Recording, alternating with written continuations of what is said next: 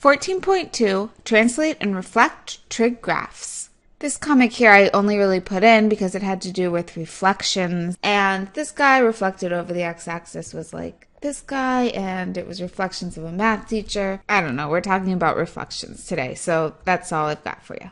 In today's lesson, we're going to be doing translations of sine and cosine graphs. So we have our base case, which was y equals sine x, and we're going to be doing some transformations to it. So we're going to be looking at y equals a sine b x minus h plus k, or y equals a cosine b x minus h plus k. And what we're going to be talking about right here applies when a is greater than 0 and b is greater than 0. So actually none of these are a reflection, right? Because if it was a reflection, we would have had a negative out there, and we're dealing with strictly positive. Anyway, on with what I'm trying to say. The first thing you're going to do in these problems is identify the amplitude, which is just your a, and your period, which is 2 pi over b. I don't need the absolute value of b here because I restricted b to being greater than 0. And this is the same thing that we did in yesterday's lesson. The second thing we're going to do, which is new, is identify the phase shift. And that's the same thing as the horizontal shift, which we've been talking about all year, that h thing. Remember that when we do x minus h, that means we go h units right. We always undo all the x stuff. And then the vertical shift is just k, so this would be k units up. And then step 3 is just find those 5 key points that we used in 14.1, which were, the 0, the pi over 2, the pi, the 3 pi over 2, and then the 2 pi, just the 5 points on that unit circle. And then just do that transformation of y equals sine x or y equals cosine x. I'm going to show you what I mean on the next slide when we do an example, but you might want to refer back to this so you remember what you're doing. So basically, in this case, let's just start with x, and then y equals cosine of x, and then we'll apply our transformations. So of course, I'm going to draw my little unit circle. Here we have the point 1, 0, 0, 1, negative 1, 0, 0, negative 1, and then our radian measures are just 0, pi over 2, pi, and 3 pi over 2. So we'll start off with just those 5 key points, 0, pi over 2, pi, 3 pi over 2, and then 2 pi is 1 full period. Since we're dealing with cosine here, we're going to be looking at the x-coordinate, x and x.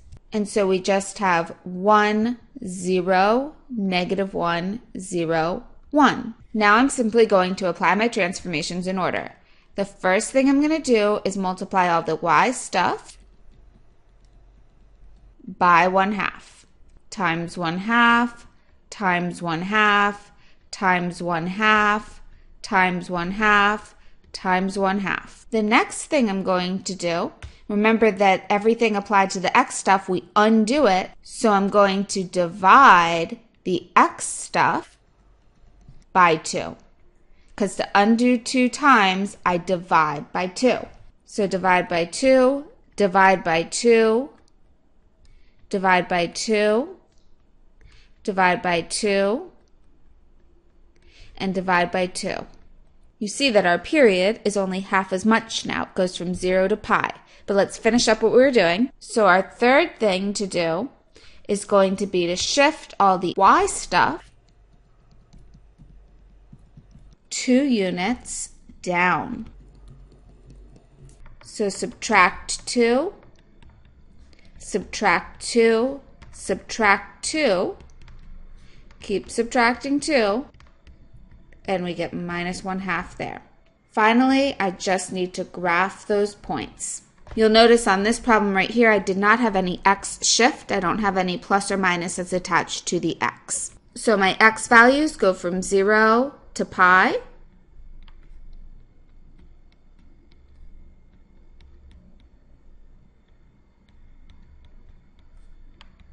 I'm just going to go by negative 1/2 since I have a lot of halves here. So negative 1/2, negative 1,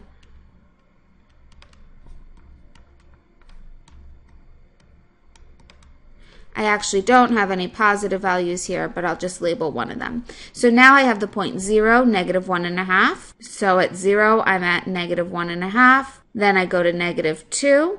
Then I go down to negative 2.5. Then I come back up to negative 2. And then back up to negative 1.5. So there we go. That does indeed look like my cosine graph shifted down 2 units. So a quick mental check would say that we did things right. Let's go ahead and identify our amplitude, our period, and now we have a phase shift, which is just the horizontal shift, and the vertical shift.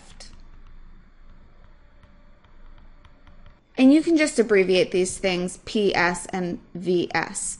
Anyway, our amplitude is simply that 1/2. Our period, how long did it take us to get one time around? That was just pi. And our quick check, is it 2 pi over b? Our b is 2. Yep, we did it right. Our phase shift, well, we said there was no horizontal shift. There's no plus or minus attached to the x. And our vertical shift is simply down 2. Let's do the same thing in this problem, but here we have sine. So we'll start with sine. Quick little unit circle. I really hope that drawing this unit circle is just a piece of cake for you by now. So remember, since we're doing sine, we're going to be dealing with the y stuff here. And so our key 5 points are 0, pi over 2, pi, 3 pi over 2, and 2 pi. And since we're doing sine, I just highlighted what we're dealing with. And so now let's tackle the transformations. The first step is to multiply the y stuff by 2. Times 2, times 2, times 2, times 2, times 2. The second step will be to divide the x stuff by 1/2, aka multiply x stuff by 2, because dividing is the same thing as multiplying by the reciprocal. So let's just multiply by 2.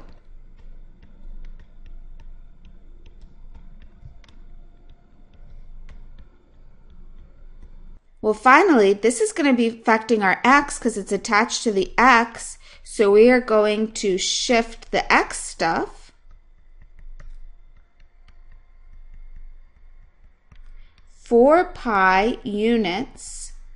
And we're going right because remember we have to undo all the x stuff. So just add 4 pi.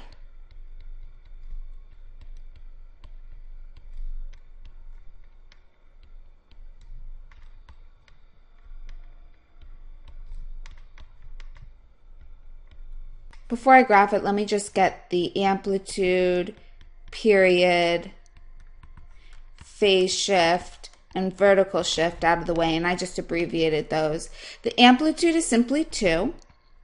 The period is how long it took us to complete one full cycle. Well, we went from 4 pi to 8 pi.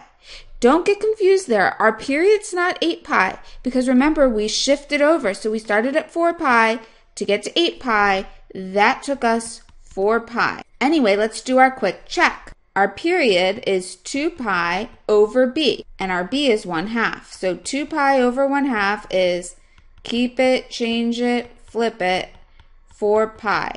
Yep, we did that right. The phase shift is how much we shifted it. We shifted it 4 pi right, and we didn't do anything to the vertical. We have a +0 hanging out there, so we have none. So let's go ahead and graph it. I'm just going to go by pi's. So 1, 2, 3, 4. Pi is there. 6 pi. 8 pi is there. And then we went up and down 2. And so we started at 4 pi, and our coordinate was 0. And 5 pi, we went to 2, there, there, and there. And then what if I asked you to draw 2 periods here? So let me just draw in this 1 period. Well, that would just be going the other way. So we go down here, and then 0, and then up here. See, it's just a cycle. This thing is just cyclical. There we go. That's actually 2 periods of my sine graph. So I can go forwards and backwards. That's why I remember our domain was all real numbers. Our range in this case is just -2 to 2 because our amplitude was 2. Now when we do reflections, all we do is everything that was up here goes down there. Everything that was down here goes up there. Because remember, our sine graph just looks like this. And so negative sign is just the reflection over the x-axis. Note one thing, the amplitude is never negative. Remember we said that the amplitude was defined as the absolute value of A because it's a distance. It's never negative. This graph right here is an amplitude of 1 reflected. Same thing goes with this one. Let's do an example problem. We're going to be applying the same exact things. For this one, I'm not drawing my unit circle because I've just drawn it too many times. 0, pi over 2, pi, 3 pi over 2, 2 pi. If you need your unit circle to get these values, do it. But I kind of know we're at 1, 0, -1, 0, 1, only because we've just done it a million times. And the first thing I'm going to do, I know this doesn't affect the amplitude, but it does affect what happens to my y stuff. So the first thing, I'm going to multiply the y stuff by -1, because there's no number out there, so it's just a -1. So do it. So you'll see that that right there took care of my reflection over the x-axis. The second thing I'm going to do is divide the x stuff by 4. And so I'm compressing this thing, and the period's going to be only 1/4 as much as it used to be. So I have 0 divide by 4, pi over 8, divide by 4, divide by 4, divide by 4. And then the last thing we're going to do is our vertical shift. So shift the y stuff 1 unit up. Let me just identify the amplitude, the period, the phase shift, and the vertical shift. The amplitude is simply 1. Remember, the amplitude's always positive. It's 1 reflected. The period, well, we go from 0 to pi over 2, so that's simply pi over 2. Let's check it real quick. 2 pi over b, which is 4. Well, that's pi over 2. Yep, that worked. Our horizontal shift or phase shift was nothing. Our vertical shift was 1 up. And so let's plot this guy. And I just noticed I forgot to do this. So let's shift everything up 1.